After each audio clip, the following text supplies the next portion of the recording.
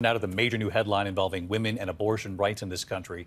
Tonight, the Louisiana legislature has passed a first-of-its-kind bill classifying 2 abortion pills as dangerous controlled substances. Possessing the drugs without a prescription could lead to jail time. Here's Rachel Scott. Tonight, Louisiana poised to become the first state in the nation to classify 2 abortion pills as dangerous controlled substances. The state legislator now sending the bill to the Republican governor, who's expected to sign it into law.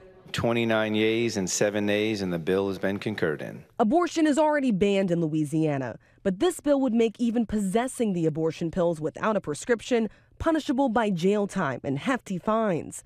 It's designed to crack down on their illegal distribution. These pills can be used for dangerous and harmful acts. Drugs designated as dangerous controlled substances are typically ones with potential for addiction and abuse, not abortion pills.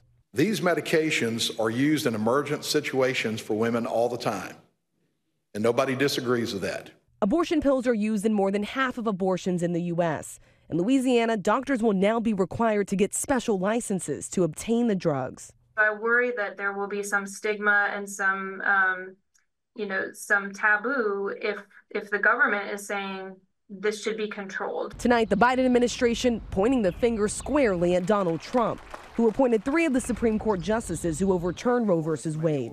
Vice President Kamala Harris tweeting, "Absolutely unconscionable. Let's be clear, Donald Trump did this." Louisiana is one of 21 states to ban or severely restrict access to abortion since Roe was overturned.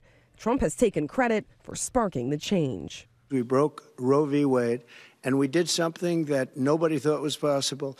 We gave it back to the states, and the states are working very brilliantly.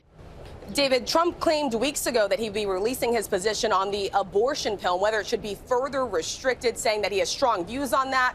But, David, tonight we are still waiting on that announcement. All right, Rachel, while we have you, the other headline tonight involving the race for president, Senate Democrats launching an investigation into a recent meeting that Donald Trump held with oil executives and whether Trump made any promises to those executives. Yes, David, sources tell us that former President Donald Trump told those oil executives at Mar-a-Lago that they should donate $1 billion to his campaign because if he were to be reelected, he would step up drilling and roll back a series of environmental protections, many of which were put in place during the Biden administration. Senate Democrats now looking to see whether that amounts to a quid pro quo. David. Rachel Scott on that as well. Thank you, Rachel.